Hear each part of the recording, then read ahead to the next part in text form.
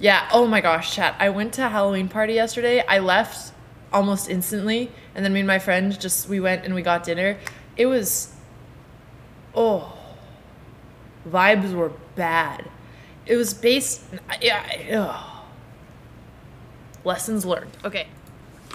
So it was, the ratio was insane. It was all girls. And what I had realized, it's just this rich dude who throws crazy parties and invites like just girls in an attempt to, you know, conquer. So yeah, I got out of there real quick. My God. Yeah. Yeah. It's like, oh, this is a crazy ratio. It's a little suspicious. But hey, you live and you learn. You live and you learn. So, no, we're not gonna name drop. I would not do that.